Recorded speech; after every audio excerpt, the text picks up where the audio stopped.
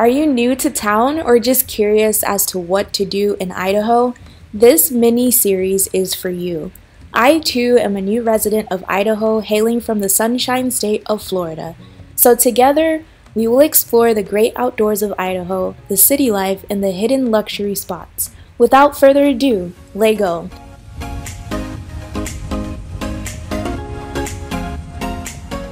Just to tell you a little bit about Chateau de Fleurs, it's a great spot for afternoon tea, wedding venues, events, and fun fact, it actually has the greatest living collection of art by master Mark Lajos of Hungary, whose work was also adorned in the Dunabi Palace over 100 years ago.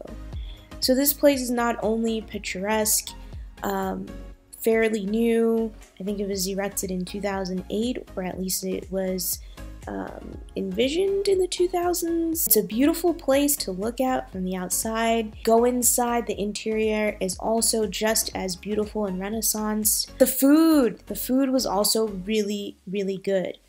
So to talk about the food menu here, the prices are very reasonable. So it's not going to break your bank to have a nice Parisian afternoon or some afternoon tea with your girls.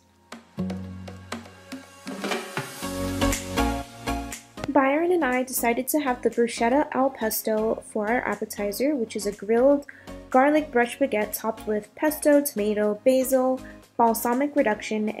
For our entrees, I decided to go with the salmon Wellington, which is a pastry-baked salmon fillet stuffed with a spinach Florentine blend of Parmesan and cream cheese, garlic, and shallot sautéed lemon beurre blanc sauce.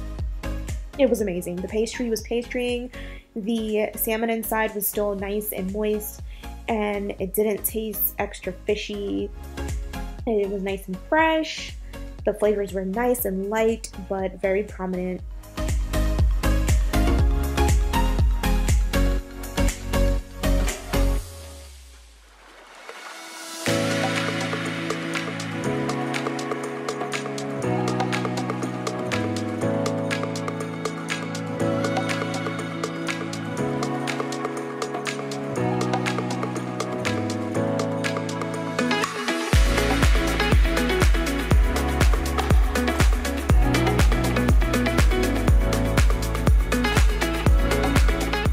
And my love got the Love and Passion Chicken Marsala, which is the chicken breast with mushroom, capers, tomato demi, cooked with Roghani Vineyards 2016 Love and Passion Red Wine Blend. So he also enjoyed his a lot. He got it over mashed potatoes. And that was about it. We didn't get dessert. We didn't have any room for dessert.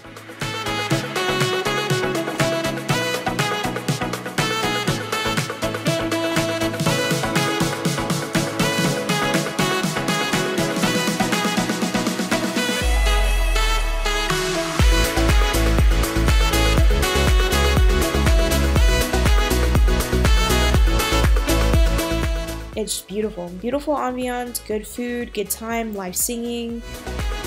You know, if you haven't been, definitely this is a date night spot, anniversary spot. It's a spot. It's a vibe, for sure.